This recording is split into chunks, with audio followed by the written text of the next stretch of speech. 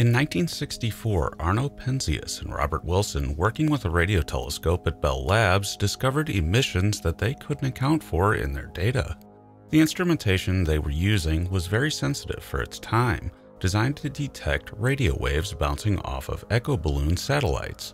Those signals were weak and required the elimination of any interference possible from the signal. Yet there was still a strange residual interference present that they were not able to eliminate or even account for. And they certainly tried. At one point, to try to account for everything they possibly could that might create the noise they were seeing, they evicted some pigeons that had taken up residence in the telescope's horn and proceeded to sweep out the accumulated droppings.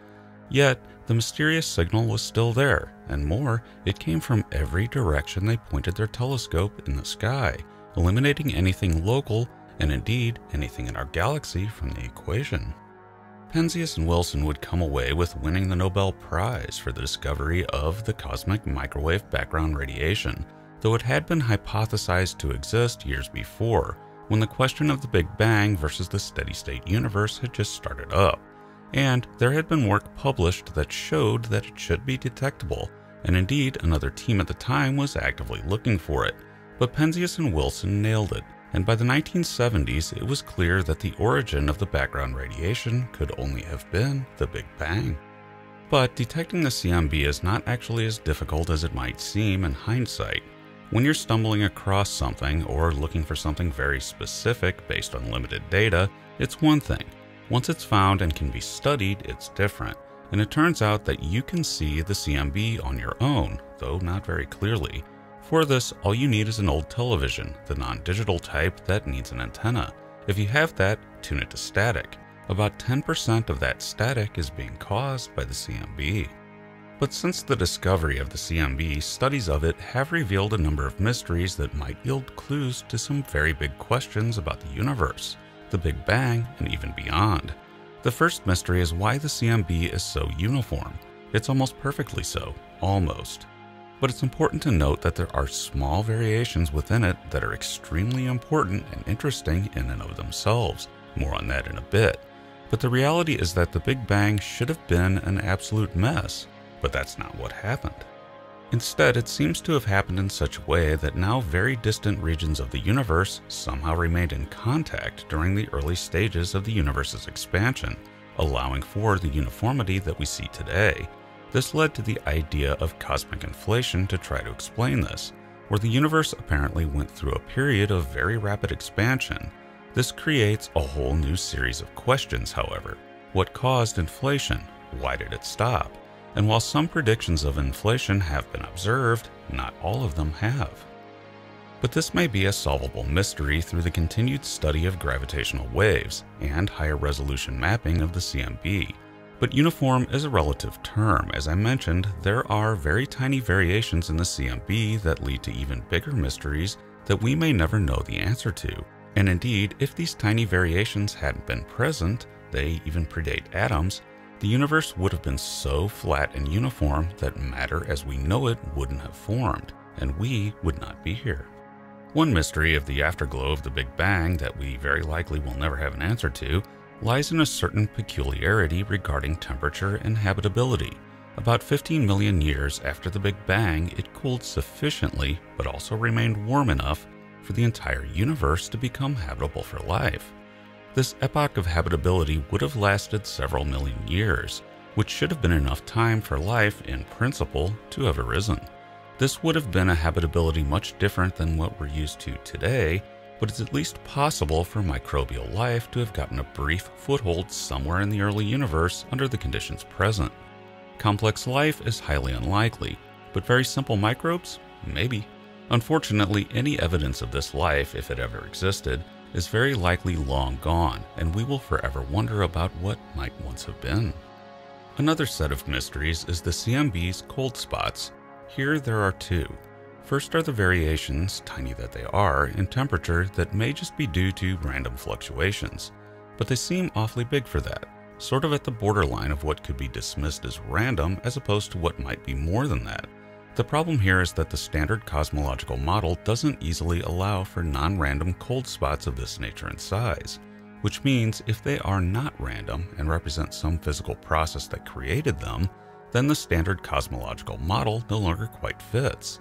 This would suggest new physics, and the problem with that is given that it's not understood physics and no good model has come out to explain it, then it's guesswork until new physics becomes evident if it exists. The other mystery involving cold spots in the CMB is a particularly odd one, known as the CMB cold spot.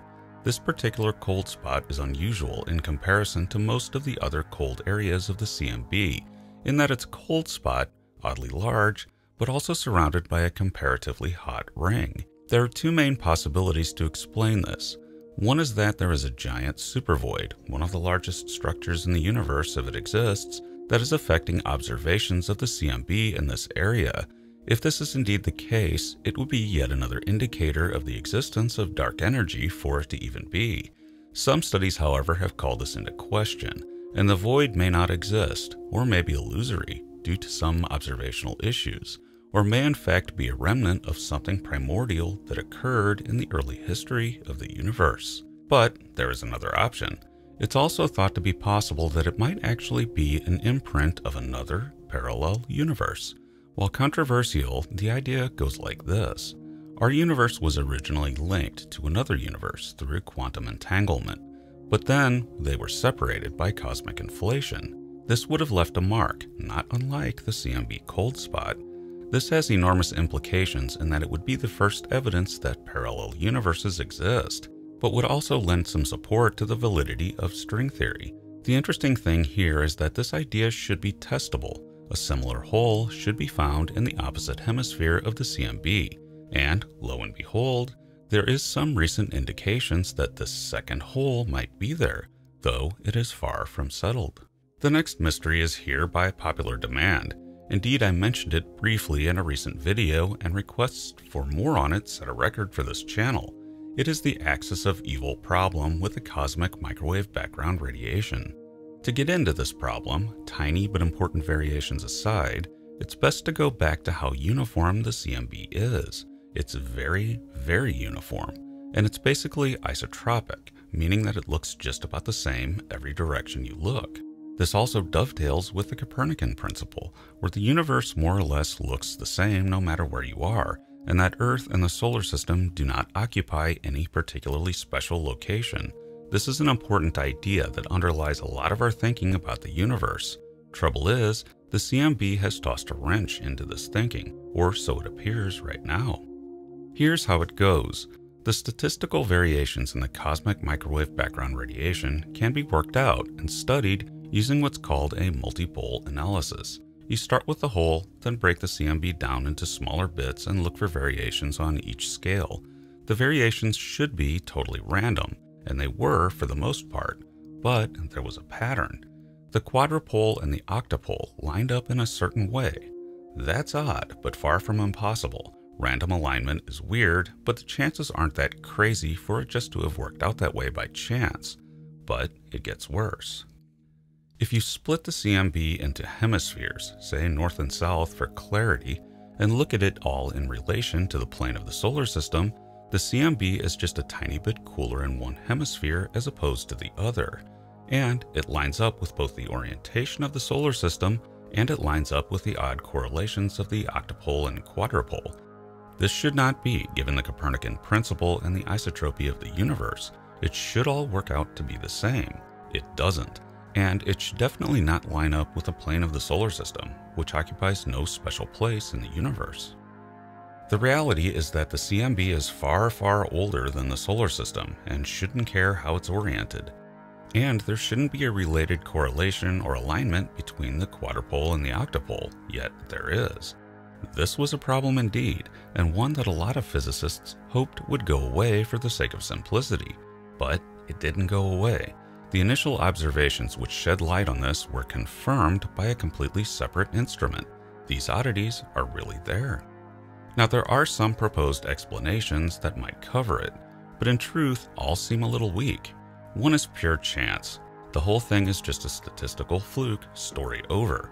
Possible, but a bit unsatisfying, and would get weakened if any other correlations in this whole thing ever pop up. Another possibility is that something, probably related to the plane of the solar system, such as some cloud of material, is somehow interfering with observations of the CMB. But this has not been corroborated. Then there is the possibility of new physics we don't yet understand, but it's hard to see how that could be, and still doesn't explain why it would line up with the solar system. So, at this point, why certain features of the CMB align with our solar system remains perhaps one of the strangest unsolved mysteries of the universe. But there will likely be more mysteries regarding the CMB that will come to light as we study it closer.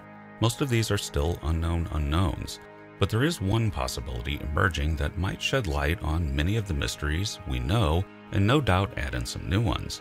It all relates to Dr. Roger Penrose, who has proposed an alternative cosmological model within general relativity known as conformal cyclic cosmology.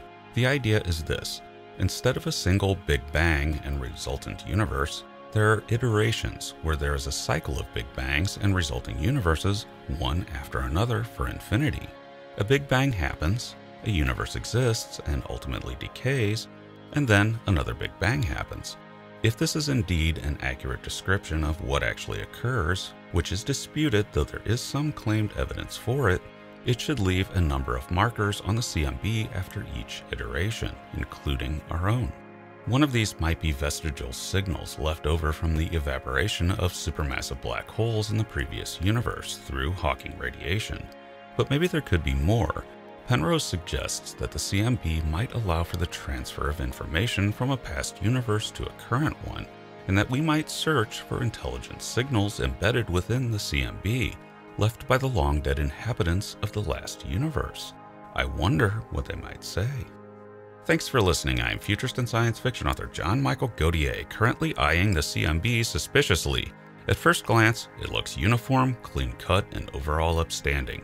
Yet, look a little closer and it all gets unsavory in an Eddie Haskell sort of way.